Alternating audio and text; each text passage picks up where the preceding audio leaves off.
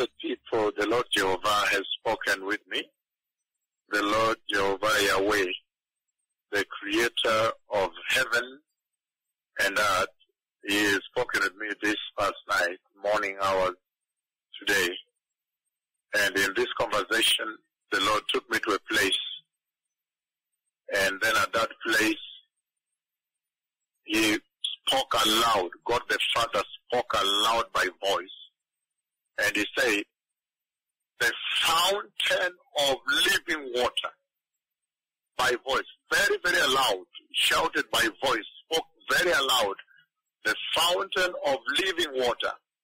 And then it's as though an ocean opened up, a lake, an ocean, a sea opened up in heaven, and water poured from heaven on me, on the earth, down, drenched. It was tremendous.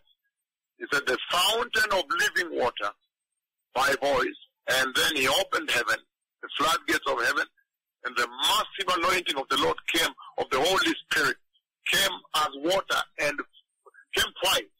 The first one, there's one that went ahead, so I see it now, it's a little ahead.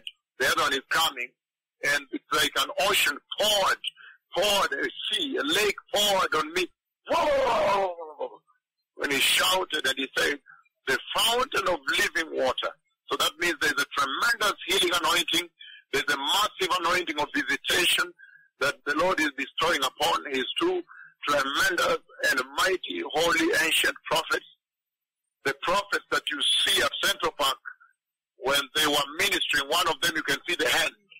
See the hand of the other one in the air, while this one is quite ahead, and this one is, you can see complete, but the other one you see is hand.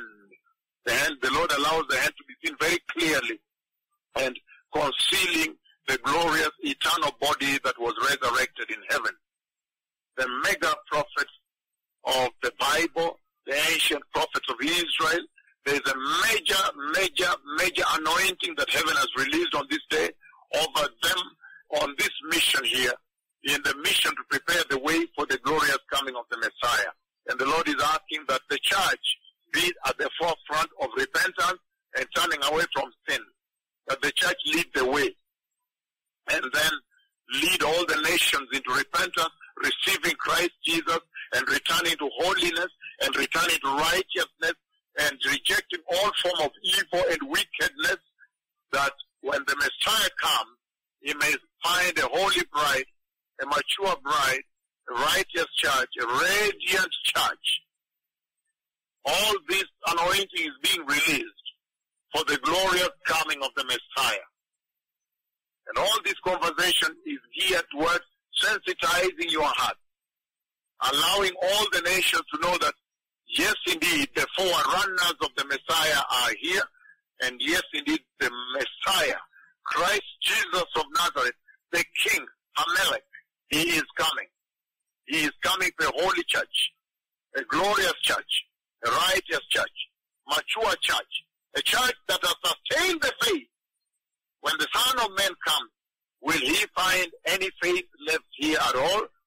The church that has maintained the faith, upheld the faith, sustained the faith, the faithful church. Again, by voice, this past night, God the Father announced, and he said, the fountain of living water. And then from heaven he opened heaven, and tremendous ocean of water, the Holy Spirit, that is the Holy Spirit, poured upon the two prophets.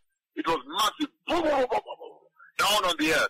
That means there's going to be mega, never seen before visitation of the Lord as the two prophets of the Lord minister across the face of the earth. There's going to be an unbelievable, unthinkable visitation, never thought about in the history of the Bible.